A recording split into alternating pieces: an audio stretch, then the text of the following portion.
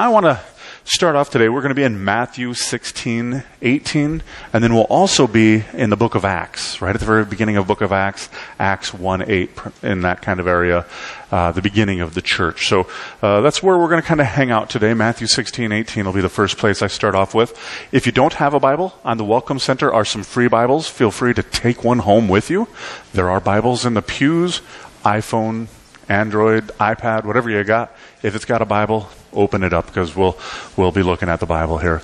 Well, as I said, great story today.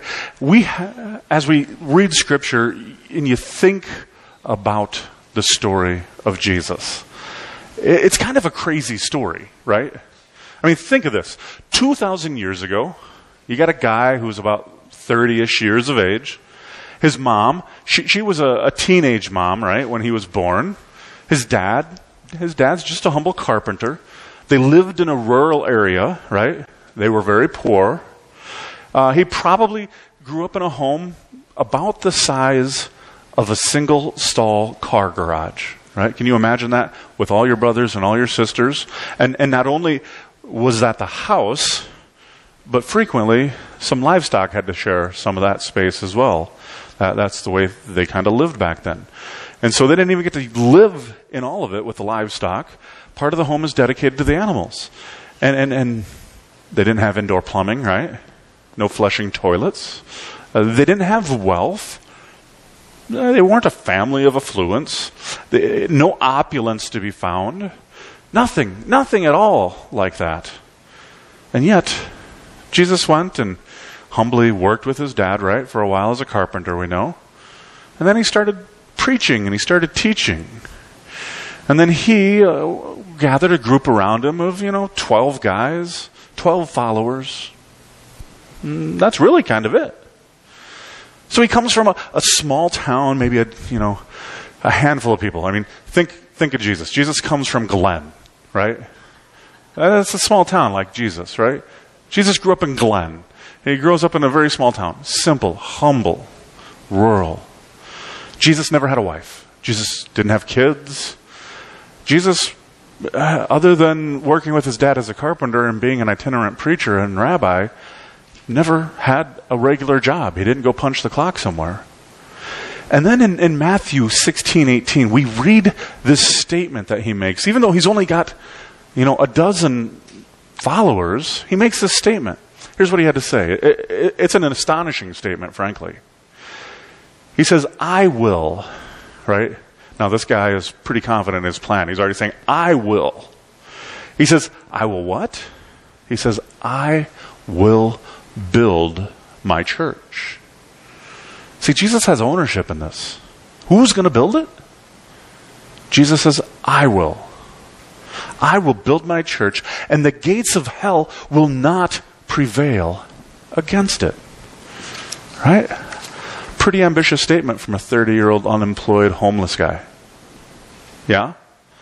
If you were, downtown Minneapolis and some beggar was sitting on the side of the street and he stood up as you walked by and instead of asking you for money, he looked you in the eyes and said, I will build my church. You go, okay, I'm walking on the other side of the street here. Right? But that's what Jesus is saying. 30-year-old unemployed single guy. Grew up in a rural town, saying with all the authority of only 12 followers, and we would snicker, we'd laugh at him. We might even make fun of him. We'd probably, try to take a picture of him, put it on Facebook. Can you believe what I just found? Who I just saw? I think I just met the craziest guy on all of the earth. I mean, this is a big statement. He's going to build his church.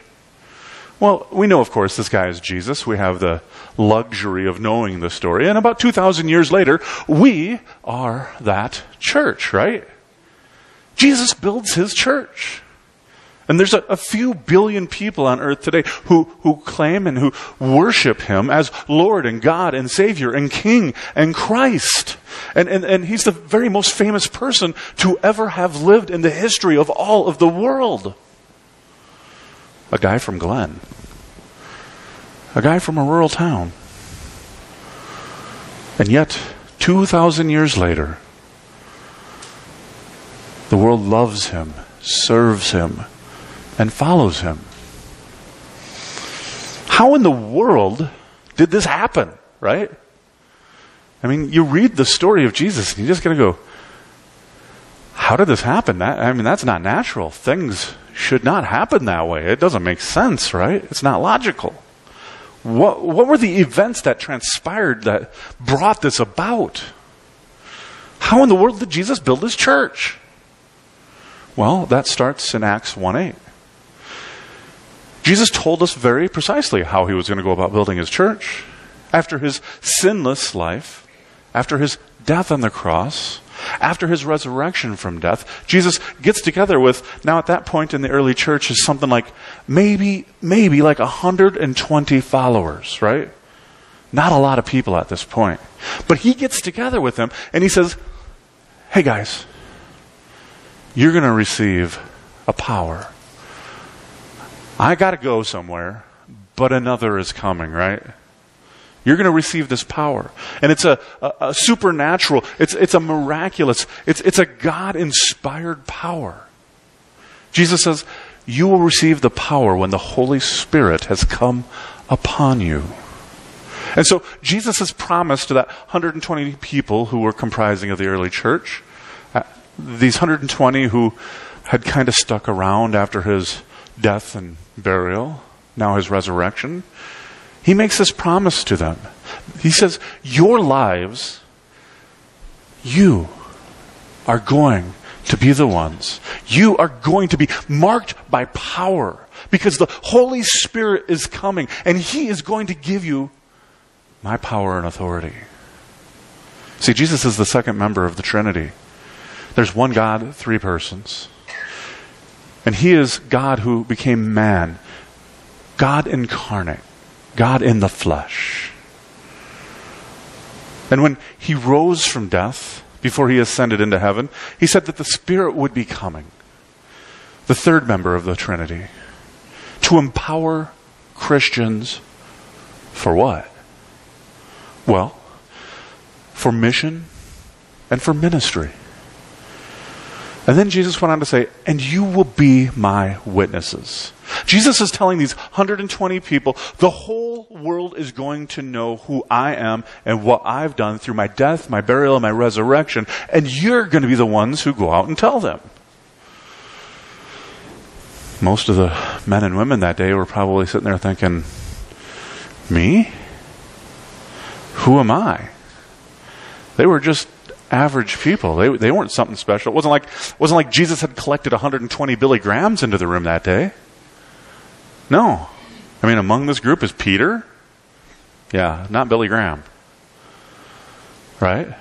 And a bunch of others who were just regular old average folk like us. And he tells the church that our mission is to be his witness. To witness to the world. And that means we need to live openly and publicly and honestly about our love for Jesus Christ. Because we want other people to know him, to love him, to meet him, and then to become Christians and to serve him and be devoted to him and follow him as we do, right? And Jesus says he's given us the power to do that. And he says, not only have I given you the power, but this is going to happen, he says, in Jerusalem, in Judea, in Samaria, to the ends of the earth. That it would start right where they were at. And then it would begin to expand out from there. And that's how ministry is ultimately supposed to work. You start small. You start with your neighbors, right? You start with your family. You start with your friends. You start with those you know. Maybe you're starting with a coworker. And then your heart begins to grow. And you begin to care more now for your city. You begin to care for Aiken. Or maybe you care for the people who live around your lake. Or you care for the people over by where you live. And then your heart grows a little bit more. And you begin to care for maybe all of Aiken County. And then maybe you start to care more. And we had all these people in Minnesota. And it grows in the U.S. and it grows in the world. And Jesus said that's how it's going to work. And here we are in Aiken, Minnesota, at the ends of the earth, right? I was making the drive up from the Twin Cities. We went to the Renaissance Festival yesterday, and it was like, we left the Twin Cities at like 10:30 last night. I'm like, it is like driving to the end of the earth. I lived in Pierre, South Dakota, and that really is the end of the earth. This isn't, in case you're wondering. But sometimes it feels like it when you're driving up here in the dark. The end of the earth is populated by deer, if you didn't know. But it does kind of feel like we're at the end of the earth. We're a long ways away from Jerusalem. But it's the very same Jesus that we love, that we know, that we worship. And that's the story of the Christian faith. We love the church. Jesus loves the church. Jesus loves us, and we love him in return. You see, Jesus had been building the church for 2,000 years, and actually a little over, and he was right. The gates of hell will not prevail. The gates of hell will not stand against it. Satan, demons, their minions, people who would do harm, people who have a negative opinion, have been in no way right or able to thwart the forward progress and expansion of the church of Jesus Christ. 2,000 years later, with all of her faults and all of her flaws and all of her failures, the church of Jesus Christ persists, and it continues for one simple reason. Because Jesus loves his church. Now, what happens after Jesus makes this promise? After he says, here's the global plan. He tells that to his 120 people, right? From that, the church is birthed. From the preaching of one single sermon by a leader that Jesus had personally trained, a man I mentioned a moment ago, the man who kind of was a screw-up, right? A man who betrayed Jesus 3 times. Like if you're picking people who's going to preach the sermon that's going to start the church, you really want to pick Peter? This is Peter. He's got like diarrhea of the mouth. It just runs off. He says crazy things. He's got a size 13 mouth, right? He keeps putting his foot in there. We know. It fits. Yet, Jesus says, Peter, I've trained you up. And Peter steps forward, and Peter preaches this amazing message. And when the Holy Spirit shows up, amazing things like that can happen. This meek and mild band of men and women who are Jesus' followers, they go from camping out in the upper room to going out and changing the world. And here we're going back these 2,000 years. We're looking at like the opening Sunday of the church, as it were. We're 120 people. We're the core group of the original church. And when they opened the door, and Peter, their pastor, stepped out, and he stood up and started speaking and started preaching that very first sermon of the New Testament, the new covenant church was birthed. In Acts 2, 38 through 47, let me try that again. Acts 2, 38 through 47, it says that Peter said to them, those who were listening, these 120 believers, it says that Peter said to them, got up and gave this message and sermon, and the church's birth, and he said to them, come. As Peter was preaching, an amazing thing happened. As Peter was proclaiming Jesus, all of a sudden people started to come. People were down the road, and they're like, I hear somebody speaking in my tongue. What's going on over there? Let's go investigate. All of these people start working their way in because they hear some guy talking and it sounds like their language. Through his preaching, through his teaching, through his standing and proclaiming the Word of God, something truly miraculous happened that day. And in the same way, the church is still sustained by the preaching and the sharing of God's Word. That's why at our church, every week, we will, as long as I'm here for the very least, be opening our Bibles and going to the source of this power. This power that defies all odds. This power that took this 120 people, and now we have something like 3.5 billion Christians in this world. That math doesn't work unless something miraculous is happening. And that's why every single week, if you are here with us, we are going to be opening the Word of God. The Scripture will be open. Jesus will be proclaimed. The Bible will be taught. And the gospel will be shared. That's what Kevin does with our kids. When he teaches, I sit in there and I watch him, and he brings the Word amazingly. That's what we do when we're up here with our kidmen. That's what we do with Sunday school. That's why we had Vacation Bible School. That's why we spend the money to ensure that the next generation gets to hear, know, love, and serve and follow Jesus Christ. It's why we give Bibles away. And we're going to keep doing that until either everybody knows or everybody goes. One of the two. And I believe that if at any point we were to stop doing this, frankly, if we were to stop teaching the Bible, I think the Holy Spirit would stop blessing us, frankly. The one who inspired the writing of scriptures that we put our hope and trust in, who works through them, who transforms lives and eternities. I think if we quit proclaiming the Word of God, we'll have unplugged from the very source of our power. If we shut the Bible, if we set it off to the side, if we don't seek to understand and obey the grace of God, then the Holy Spirit has in every way been told that you're not welcome here anymore. And I'll not have that. I'll fight for it. We want to be a people who always have the Bible open, who are always studying Scripture, seeking ways that we can learn and change and grow and be transformed by the grace of God. The church was birthed by a single sermon, by one man standing up, proclaiming and boldly preaching God's Word.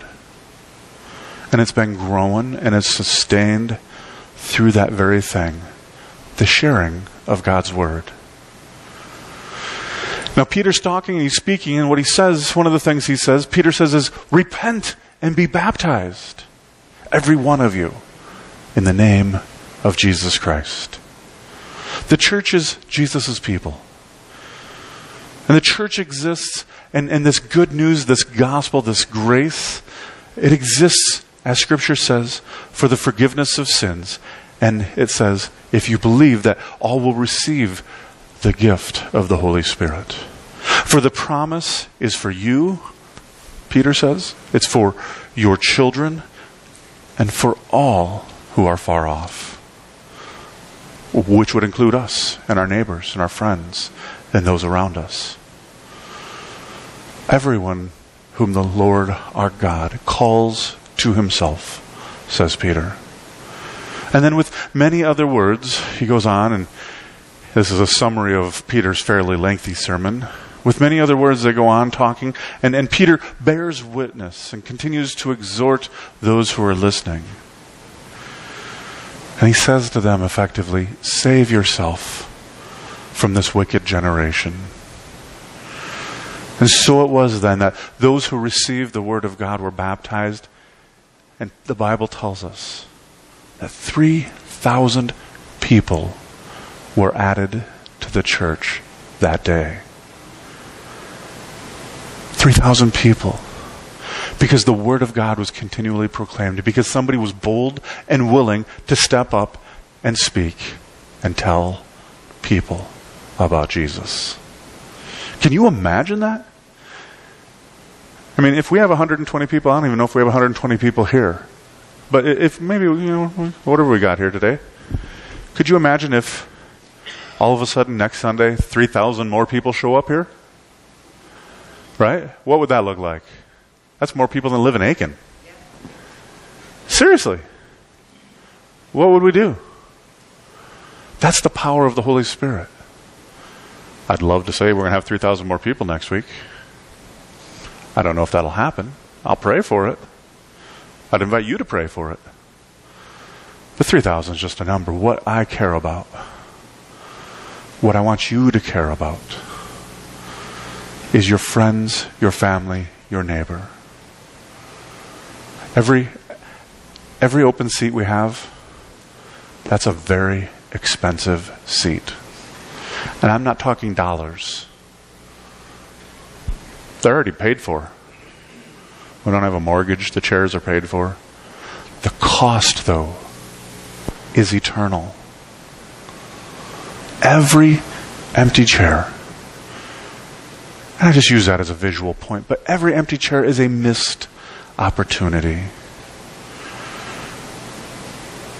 We want to love and serve others in this community. We have the greatest message of all kind that's intended for all of mankind. We need to be a people about sharing it. And then it tells us, after these 3,000 folks showed up, it says they devoted themselves to the apostles' teaching and to the fellowship. They became friendly with one another. And then it says they would meet together in these big groups like we did today, but they'd meet together in some smaller groups. They would break bread together with one another. They would share prayer with one another. If anybody had need, they took care of one another. In a little bit, we'll take a benevolence offering as you're leaving. That benevolence offering today, every single penny of it's going to Houston, Texas. We're not keeping a penny. We're sending it to some folks who need some help. Yeah, they're not our immediate neighbors, but we love them anyhow. And it says then in Scripture then, because they were doing these things, that awe came upon every soul. People were amazed because God showed up and the Holy Spirit was working. Jesus ascended back into heaven and He sent the Spirit. And when the Spirit of God dropped on the people of God, their lives were changed in large numbers. And the world has never been the same again. We're told in Scripture that many signs and wonders were being done through the apostles, and all who believed were together and had all things in common. And they were selling their possessions, and they were taking the money from that and taking care of one another, distributing it from one person to the other. If somebody had need, somebody stepped up to the plate and took care of it for making sure that their brother in Christ was taken care of. And then, as we will do in a little minute, they came together and they were breaking of bread, sharing in communion with one another. And it says they received their food with glad and generous hearts, praising God and having favor with all of the people. And the Lord added their day by day, those who were being saved. That's the story of the church, folks. And I don't know about you, but when I read that, I kind of get a little bit excited. I want that. I want that for you, for all of us. I want that for people who've never heard about Jesus. I want that for people who aren't even here yet, people that we need to invite. But that's going to take a commitment by us. I'm asking us to step up our game, to commit and to recommit to reaching our full potential as Christ followers and as a church. Nobody is here today by accident, by the way. God wanted you here. I fully believe that. God brought all of us here for a purpose, to be His church, to grow in faith, and to bring glory and honor and praise to His name. Now, we've seen earlier, we've had some people step forward who are teachers. We've had students step forward. We've had others. We have Sunday school teachers. We have kidmin teachers. We have all these people who've stepped forward and are committing themselves to teaching and telling our children about Jesus. And that is awesome. I love it. Thank you, each and every one of you. They're leading the way. But the rest of us need to step up as well. The rest of us need to find our place to serve. The rest of us need to find out, how can we use the gifts that God have given me so that I might work through this local church to spread His glory and His fame. Sometimes those are big things, sometimes those are little things. It can be as simple as, we need people every week to be greeters. Why is that important? Well, if we're all doing our jobs and we're inviting our friends, families, and neighbors, somebody shows up for the first time, They don't know where to go. They don't know what to do. This is an intimidating thing if you're showing up to church for the very first time. We need a smiling, friendly face who's going to welcome them, who's going to make sure they get to the right place at the right time here. That's important. If somebody walks through the door and they have a bad experience, they don't know where to go, they're probably not coming back. How many of you can smile and say, good morning and welcome to Glory? I think pretty much everyone, right? But we need people to do things like that. You might not think that's a big deal, but I think that's a big deal. Being a greeter is important. You're the first person that somebody visiting our church is likely to meet. So for those of you who are greeters, thank you. For the rest of us, we'd love to have you. Be a greeter. Makes a difference. It's a big deal. We need people to serve in the nursery. When we have young families come with young children coming, we need somebody who is going to go sit, going to go have fun with these beautiful little babies, little kids, right? Yeah, sure, you're going to have to do a little cleanup in there. That happens. Yeah, might have to change a stinky diaper. Sorry.